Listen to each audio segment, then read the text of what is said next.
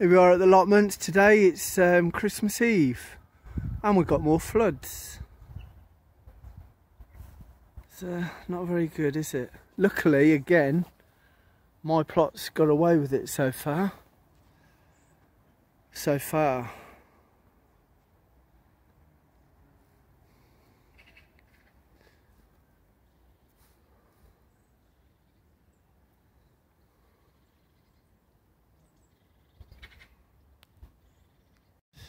This is a corner of my plot here, and the water's there. It's not far away, is it now? If we turn around on the other side, we can see that it's just creeping up to the path as well, which is right next to my plot. Oh dear. Plot isn't looking too bad. Shed's still standing. I've put a load of leaves down there with bricks on, so that, and a netting on, so it don't blow away. The onions and the garlic are coming up. It is the 25th of December, so Christmas Day. Merry Christmas to everyone. Let's have a quick Christmas Day plot tour. Spinach, where we can eat that. This one I thought would have got bigger by now, but should take off in the spring, so we'll have some early spinach. Got lots of spring cabbages, so again hopefully they take off and not stop growing. The ones I put in earlier, they're nice. We've been eating them for a while, and been eating this kale, which has been fantastic. From plants of distinction, it's called Emerald Ice, and we've got one at the back called Midnight Sun as well. And it's almost white in the middle, and it's so tasty. It's so much better than the hard, chewy, normal green kale that we get.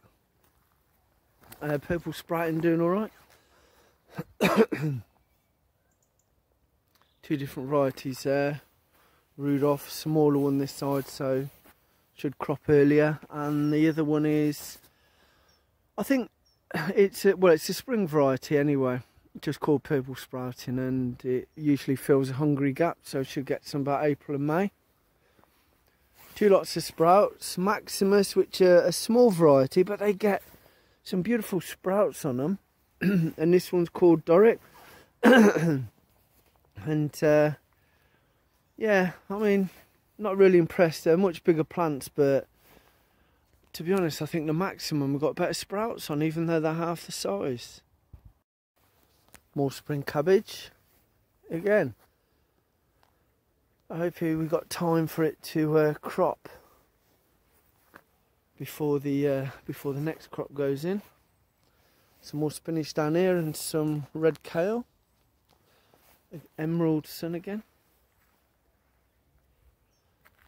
These are nicely dug and raked, ready for the next crop to go in, which I can't remember.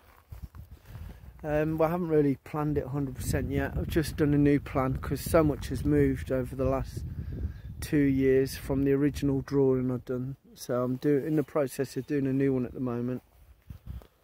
Leeks.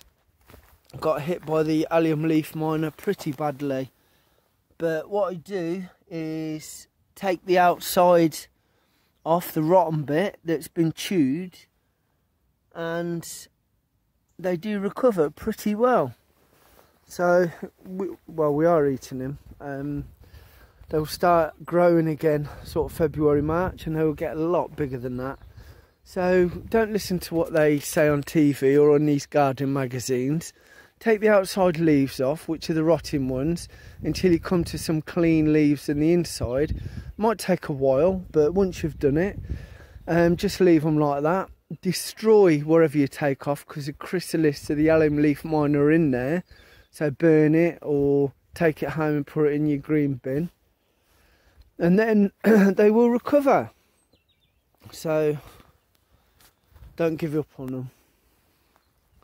Carrots, they were put in a bit late. I was hoping to have them ready so we could just pull them. But they'll keep through the winter, and we'll have an early crop of carrots next year. Got all the fish boxes ready in the greenhouse and the propagating trays ready to start the seeds. Probably start them in March, no, probably February in here, rather than growing them at home, because they grow so much sturdier and stronger if you grow them here. When I grow them at home, they go a bit leggy.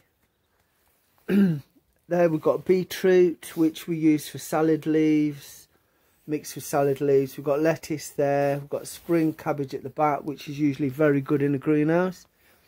More lettuce, some kale, spring cabbage, different types of lettuce there as well. So be interesting to see which ones actually are not killed by the cold and which ones still grow and which ones we can get a crop out of during the winter. So we'll wait and see. It's the day after the night before and the floodwater has receded, but as you can see, the floodwater that's left has turned into ice. Wow, never seen that before. Yeah, loads of little bits of ice there as well. But at least it's receded, so hopefully in the next couple of days it will disappear. Looks very strange with this ice. Never ever seen that before. Just so weird.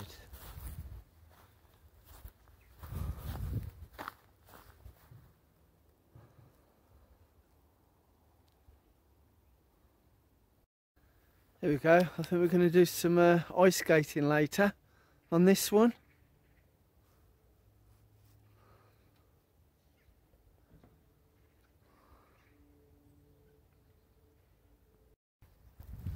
So it's a lovely sunny day today,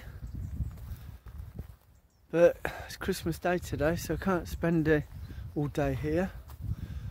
I have to go and get some Christmas dinner. So again, Merry Christmas to everyone. Hope you have a great day and speak to you soon.